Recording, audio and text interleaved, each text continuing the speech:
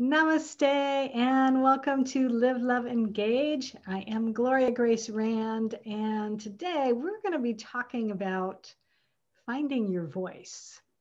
And this is a really good subject that I'm looking forward to talking with my good friend who I actually just met recently, but I feel like we've known each other forever. Her name is Renee Reisch. So welcome, Renee, to Live, Love, Engage.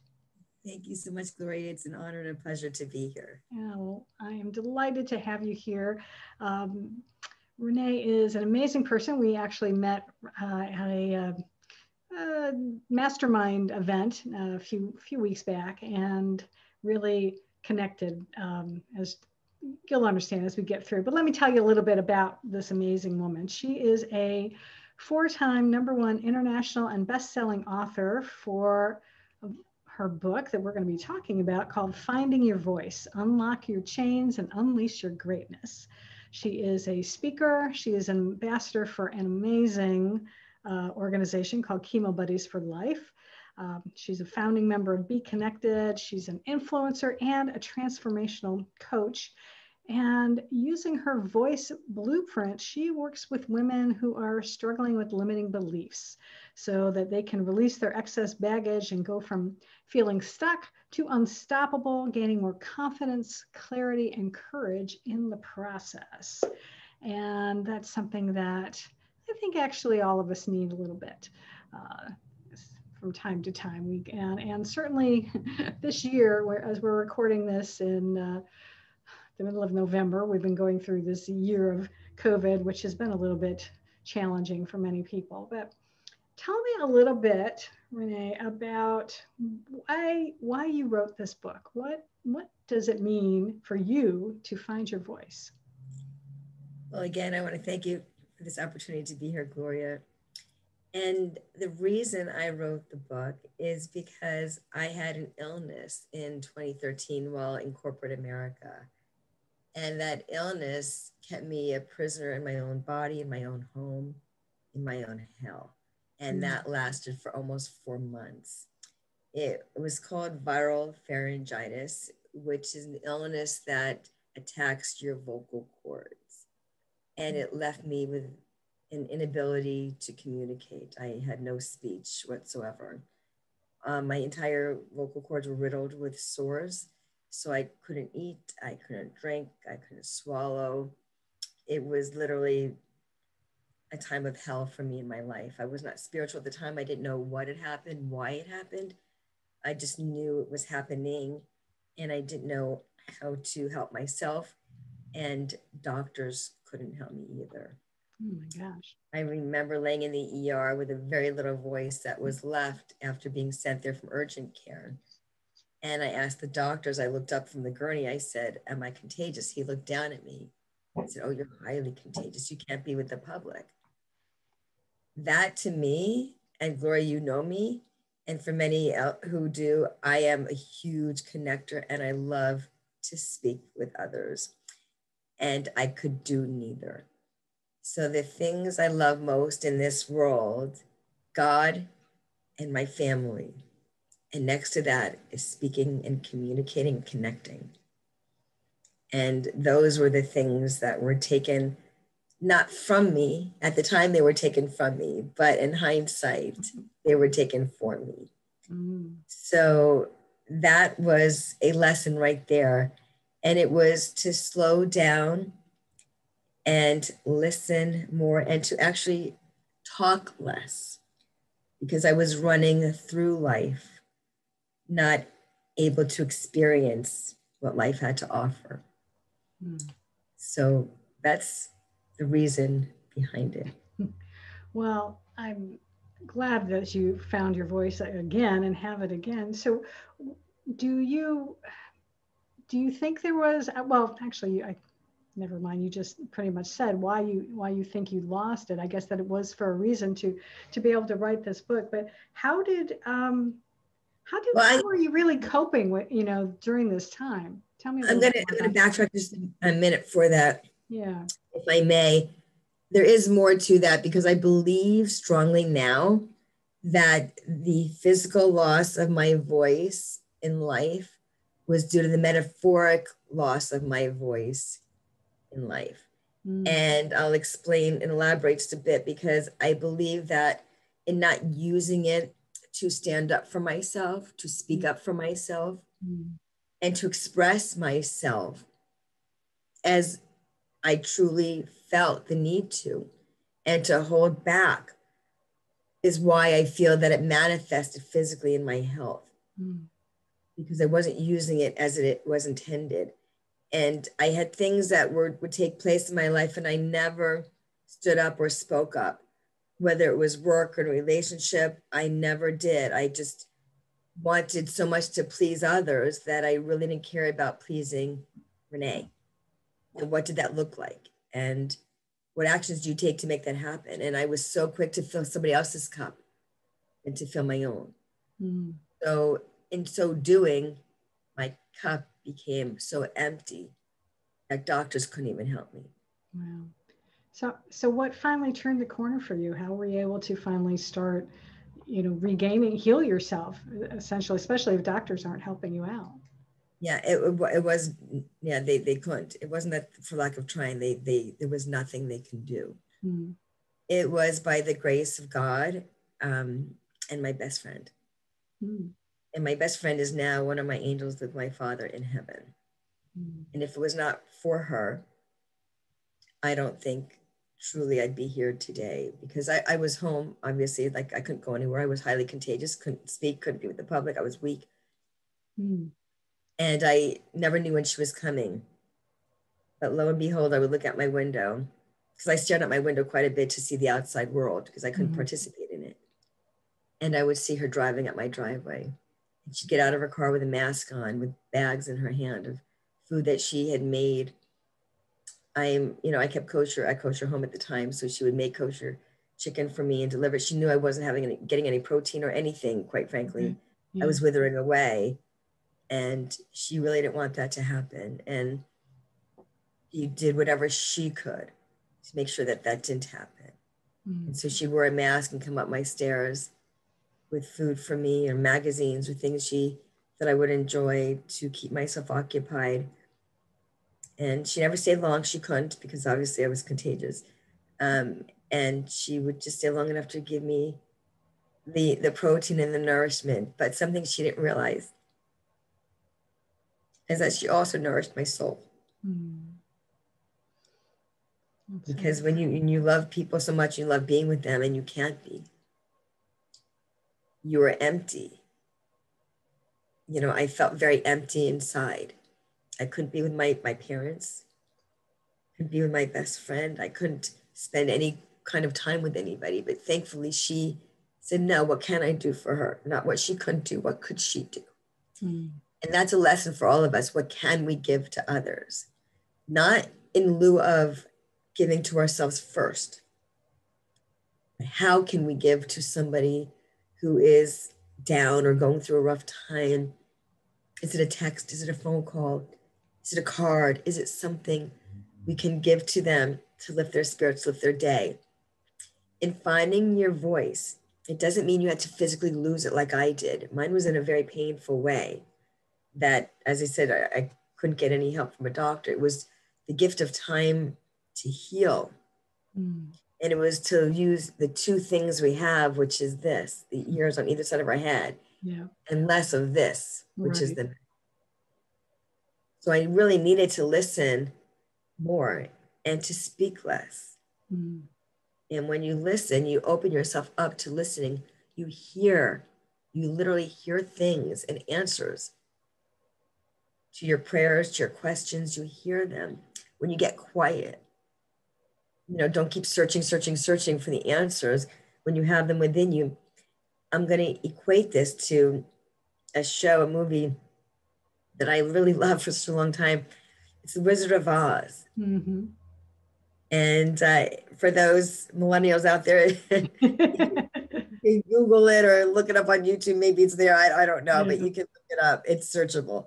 And the reason I resonate with that movie so much is because if you think about it, Gloria, Dorothy, she was looking and searching so hard for, you know, she felt like for the courage, right? And the strength and the wisdom and the heart. And guess what?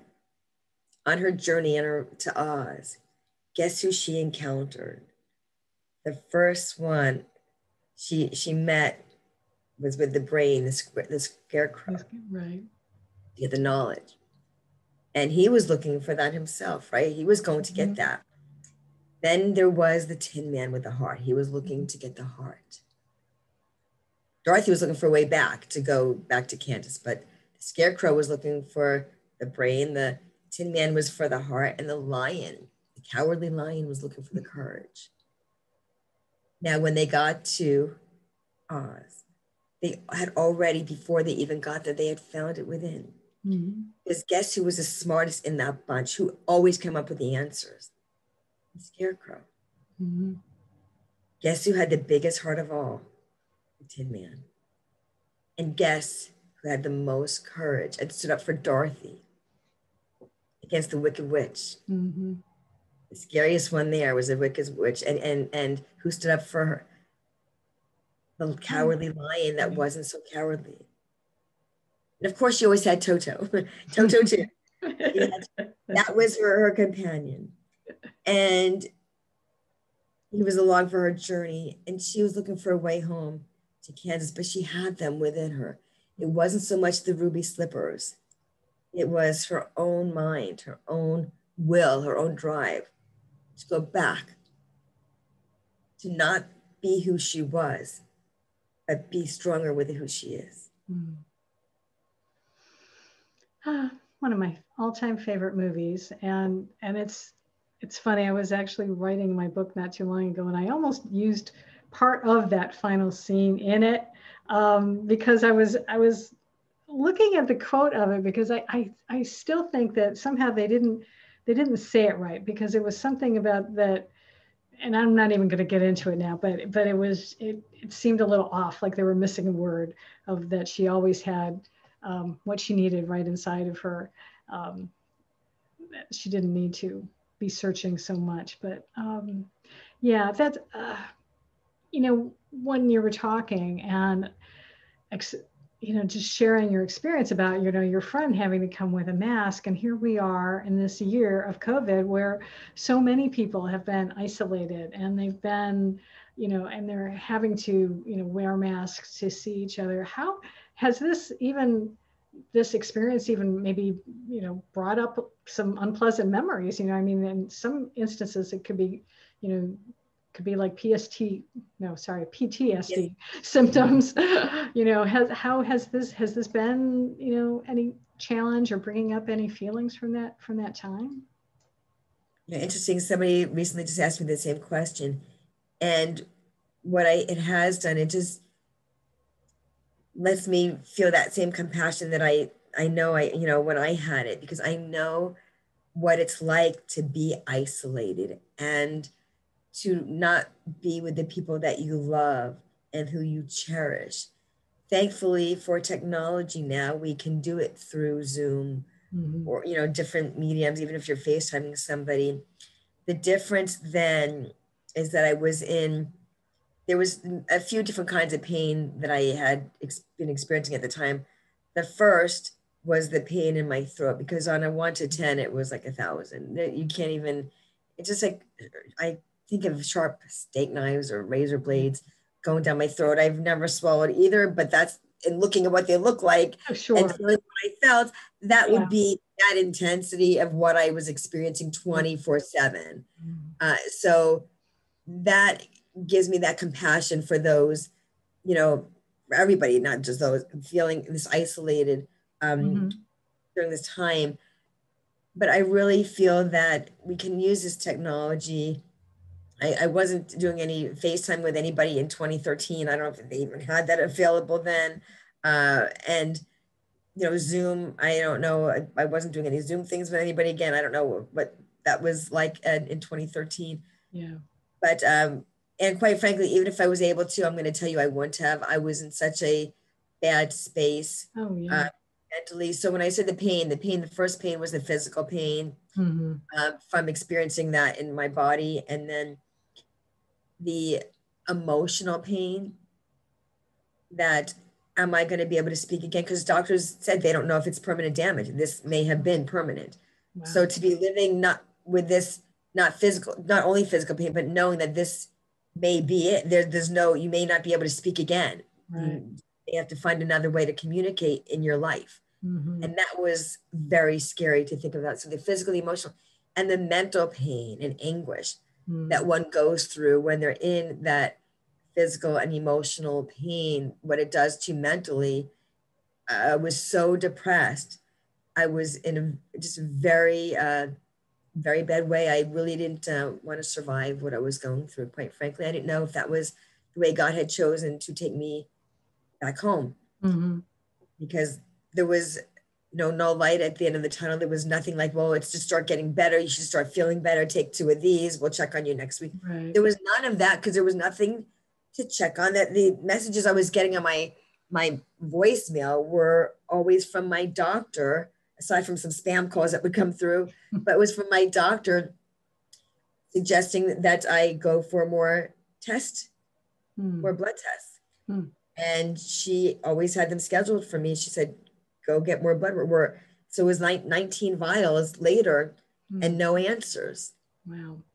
So I was already in a weakened state. It was just trying to like peel back the layers of the onion and trying to figure out, what does she have? How can we possibly help her? And that's very frustrating, I would imagine, for a doctor whose sole job is to help others. Yeah. And to I'm sure. And to not even have an answer, and to go through all this, here I'm just giving the blood to test it, to find out what can they do. And there was just nothing. Like I said, the gift of time that we allow ourselves, which is what we have right now with COVID, as this is going to be aired, is a gift of time that we're all given. You don't need to wait to get sick for something that you can see that, I think what this has done during this entire time is give people a gift. If they choose to see it that way, it's on how you perceive things. You can look at it with like, oh my gosh, I can't do this, I can't do that. I'm like, this is stuff. That's what can you do? Yes. You can be with family more, as far as, even if you're wearing masks, you can go over and spend more time with them.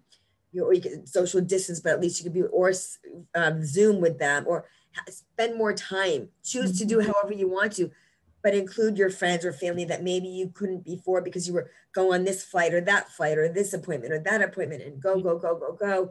And then you hear that something happened to someone, you're like, oh, I meant to call them last week. And then you can't, so make time and take time for the people and the things that matter most to you that you couldn't do before.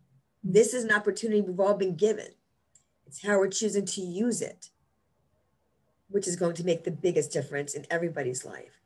And as you change your life, so you change others. Absolutely. What was there something that, because I know you mentioned that your friend, you do credit her as being part of what helped you recover, but you also said that you were pretty depressed. I mean, was there something that, maybe finally, like, you hit rock bottom and something happened that, helped you to start, slowly start recovering? You think, was there anything, or was it just something that just started gradually happening as you started? I don't even know. So I'm not, I'm putting words in your mouth, and I don't want to do that. So why do you think, something happened? Don't worry about putting words in my mouth. I'm able to speak now. I'm good. Great question. It wasn't a light bulb moment that switched. It wasn't that. Yeah. It was when I found out, when I'd been sent to a specialist, and I write about this in the book, is when they told me that it wasn't permanent damage. Oh, okay. That may have been, that probably was that light bulb, like, okay, this is not going to be permanent. This is something that will get better. And when it's not a sentence like this is the final piece, then there's a way out and up to help yourself and support the healing process. So I was sent to a vocal coach. And I write about that in my book. Her name is Michelle. My doctor's name is Dr. Gloria Tangretti. So if you're listening, Dr. T, thank you. And Michelle and all the other people in my life, my best friend who was there for me. And it was knowing that she was there for me. Because when you don't have someone in your life, and then there may be people out there saying, well, that's great that you had someone, I don't, then reach out. Yeah. Because there is somebody that you have to, you know, make that first. I don't know you're out there if you don't reach out to me. I don't know that. I won't be here for you. And I can't be if I don't know you're existing. So give yourself that gift and reach out. And I think that's the biggest gift you can give yourself. And my best friend didn't give up on me.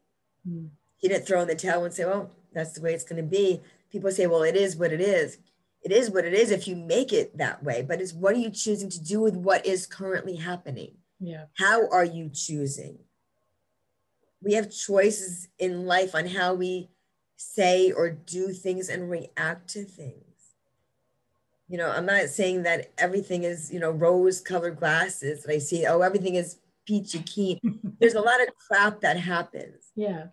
You know, we all have it. And no one is different than the other. You see people posting all over on social media. Don't get caught up in the hype of everything you see.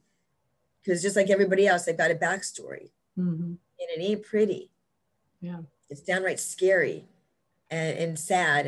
But I'm not choosing to stay in that way because I was given an opportunity to impact lives. And that's what I've chosen to do. And part of that is, you mentioned earlier, Gloria, is finding your voice. Here's my book. It's not a Photoshop picture. I was literally at that beach, Newport Beach, California. I went on an August day and I asked a strange man he was a young guy. I asked him, I said, will you take some pictures? And he kindly said yes. And I said it was for a book that I'm writing. He turned out to be an intuitive. And his mother, I said, is this your mom? And his parents were there. And she said, yes. And his mom was a medium. So, and she had messages to deliver to me, which was incredible. Because she could barely see a grain of sand on the beach. And I happened to walk up to this gentleman who had just gotten there 10 minutes before while I was stopped at a meter. He hadn't even been there. He was getting there. And I walked up he said, I just got here. I said, you're kidding, because I was stopped at this meter. Yeah. And there's reasons why things happen and you never know at the time. So this is finding your voice, unlock your chains and unleash your greatness. I'm going to share with you that the chains I was bound up in, Gloria, and to your audience were my very own. And unleash your greatness is the greatness that I have to unleash to everybody now, and for them to know that they too have that within them, just like Dorothy, the Wizard of Oz. And it's not always easy to do it. You can't necessarily do it on your own.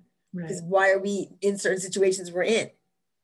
Okay, because those things, they happen for a reason. And I didn't know why I was homebound in so much pain for so long. I'm thinking, what did I do wrong? Why am I being punished?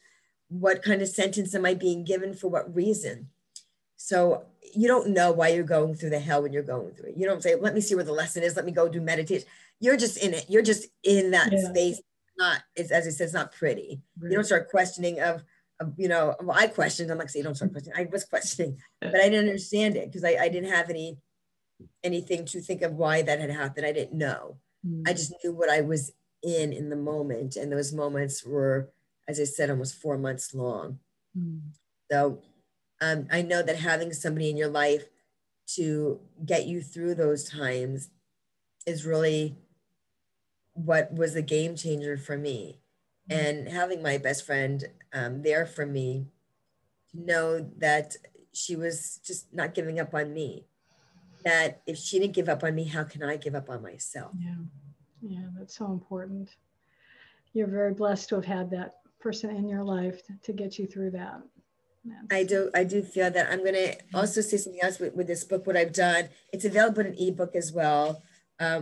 What I've done is after each chapter, I post questions to the reader, and I've literally left line pages, sometimes 2 or 3 or 4 pages even, to write down your responses on, because I didn't want to just write a book about, you know, how I lost my voice. It's actually little chapters within the book of different things that have taken place, not all about the voice, just different stories. One was meeting Jack Canfield in San Diego, how that happened, just different things that you will all be able to probably resonate in one way or another, not necessarily about one specific thing, but each chapter, there's a takeaway section that will help walk you through something that's happening in your life and or that had happened in your life that you will be able to relate to. I make it very real and relatable to my audience.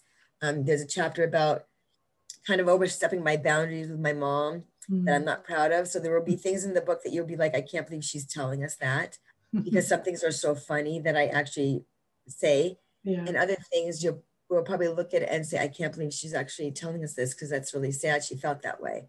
So, about herself. So there's things that will, I'm sure, resonate with many out there. And that's why I encourage the book, because it also gives you an opportunity to look back on it maybe a week, a month, 6 months later and say, wow, look at where I was and look at where I am now. So it's a really good stepping stone and a great tool to utilize in your own life. That's good.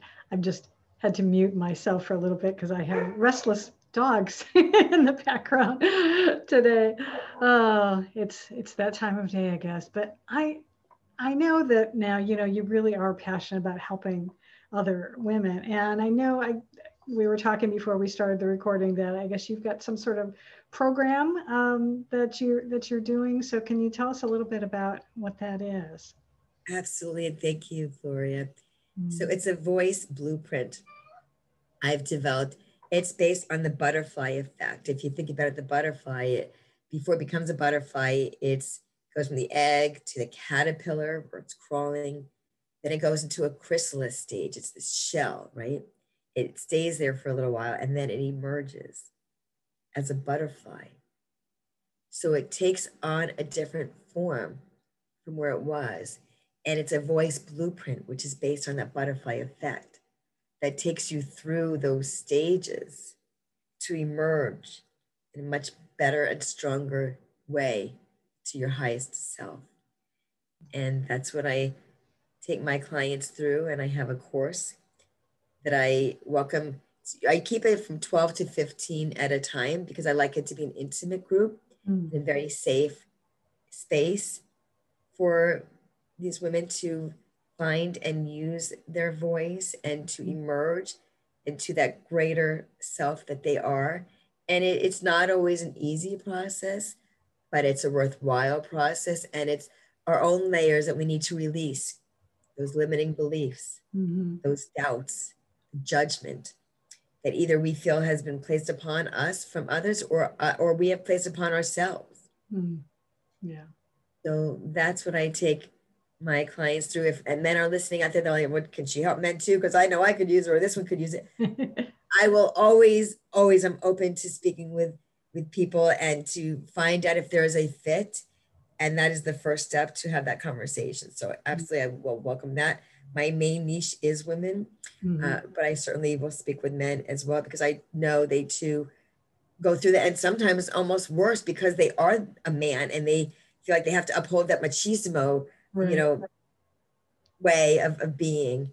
And that's not always easy. So I certainly appreciate that. And I recognize that. So please reach out. If people want to put #voice in or email me, Renee at reneereisch.com. And in the subject heading, put #voice. So I know, that it's from this, and I'll know that it's from this show. Just put Gloria Grace Rand podcast, #voice. So I will know that you heard it and that you would like to have a conversation. It's a 30-minute complimentary conversation that I'm opening up to the audience because I am looking for about 12 to 15 special people out there to join me and for me to help, them with on their journey. I don't want to say the word help. I don't like that word help. It's like people need help. It's support. Yeah. Because you don't want to feel like you're helpless. So I certainly don't want to feel that about myself. So I'm not going to, so we're going to scratch that word. It's support. It's support is what we all want, need, and love. And that love is the best 4-letter word I've ever heard. And that's what I'm here to do, is love on people and support them through their journey. Because without my best friend's support and love, I would not have made it through. I know that. And the love and grace of God. So for that, I'm truly grateful and blessed. Well, that's so awesome. Oh, shoot. Okay. I was going to ask you something that just went poof out of my brain. So let's see if I can pull it back in. Darn. Well, That's something else that'll come up. Yeah, I know, absolutely. And what I'll do is I'll change that. See, now I've got change perspective here to see if I can help. I know what it was now. Have you found in working with clients, is there a, what do you think, is there a common like limiting belief that people have that you have found that is maybe one of the reasons why, maybe that when they come to you that you've been able to help them out with? Is there something that you've seen in working with people? They're not good enough. Mm-hmm. Not good enough, can never be enough, do enough, give enough. And that was me. So this course that I've developed, this blueprint, is based on what I've journeyed through myself. Mm-hmm. So it's not coming from, well, I just did this and hopefully it'll work. It's like, I know because I walked through this. And it was from that personal experience and serving others with this as well that I know it works. And I know that, you have to go through these steps, mm-hmm. like the caterpillar. It doesn't just come out. It's not just born into a butterfly. Right. You get out there and start flying away. It goes through these stages in its life, in its journey, from the egg to the caterpillar. Like we're born, we crawl, mm-hmm. and then we slowly get up, and we may fall. We have to hold on to something to stand up. We're a little wobbly. We go back into that shell and we emerge as the person that we're meant to be. And sometimes it takes years to emerge. I mean, if there are people that are out there that are like, they're in that chrysalis stage, they're ready, or they haven't even gone to the chrysalis stage. They're trying to get there. They're trying to, free themselves to be themselves. And that's what I like people to be able to do with this. And that's why I've developed, it's for you, it's for the audience, for those people out there that are listening, go, oh my gosh, this is what I've needed. This is exactly what I've needed. Those moms are giving to everybody but themselves, like even with COVID, that they're making sure this is, and the homeschooling and everything they're doing for the husband, for the kids. And even if it's a single mom, for the kids and for the house and the laundry and everything. But what about her? Yeah. What about you? What about those people needing to hear this and go, oh my gosh, this is perfect. Give yourself this gift in your life. We have this one go around in this physical world that I'm aware of. Mm-hmm. And why not make the most and the best of it? Not just make the most of it, but make it the best. Absolutely. While we're here now. And I've done this for you. So please, let's share our voices together. Reach out. It's easy to Zoom all over the world with this. I am looking for about 12 to 15 for this first round, mm-hmm. To do that. And then I'll keep adding for maybe another group, but I want to start out from 12 to 15 because I like to keep it intimate. Mm-hmm. And I think in the intimate setting, there's more growth that can take place. Yeah, absolutely. Yeah, I've participated in small groups like that, and it's good because then everybody gets a chance to know each other, and they can help. Maybe you see some blind spots that you're not able to see yourself.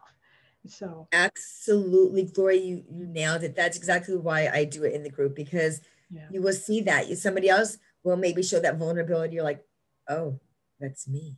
Mm. You don't always see in yourself what you see in others, because you're projecting something out there, and then when you hear it or see it, you recognize it. And the reason you recognize it is because you actually have some of that within yourself. That's right. And when you are in that group setting, maybe it's you get the accountability partner, or you make it, I'm all about connections, as you know. So you mm-hmm. connect with somebody else that can support as well. So it's about sharing our voices together.